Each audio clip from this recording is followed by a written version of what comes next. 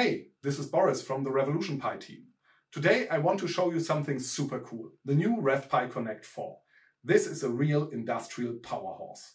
It comes with the Raspberry Pi Compute Module 4, which means a much faster CPU, up to 8 GB of RAM and up to 32 GB of built-in eMMC flash memory. That means a lot of new use cases are possible, but I will tell you about the use cases a little bit later. Let's first have a look at the technology. You will recognize the antenna port in the front.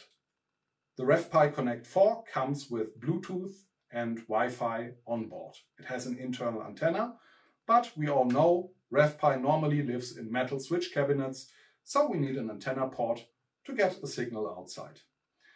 We talked a lot to you guys in the community, in the forum. We made customer interviews to learn what you want to have. And one of the results were faster USB ports. So we have USB 3.2, which means we can have a very low latency and attach cameras with high resolution, do machine vision, or even expand the memory with industrial grade memory sticks.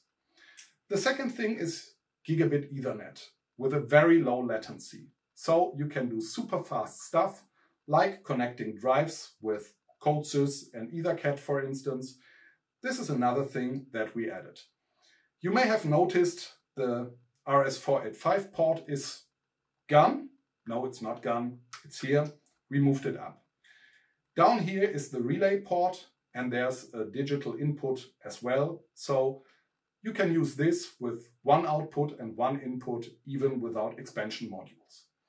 Talking about expansion modules, you can, of course, add all the modules that you know with our beloved Pi Bridge.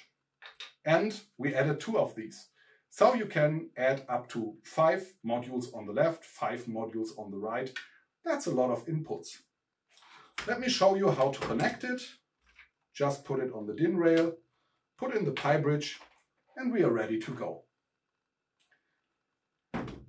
I promised that we would talk a little bit about use cases. So with a lot of inputs comes a lot of computation that you want to do. Maybe you want to do some number crunching like Fourier transformations on a lot of inputs which come with a high frequency, or you want to do something else. Some people like to attach touchscreens to our Revolution Pi to have an HMI. The problem always was when you run a browser in full screen that needs a lot of memory. Now we have a lot of memory. So if you use CodeSys or Node-RED to create an HMI for the RevPi, go ahead, you will have a lot of fun. I tried it, it is really cool. The next thing you can do is collect data.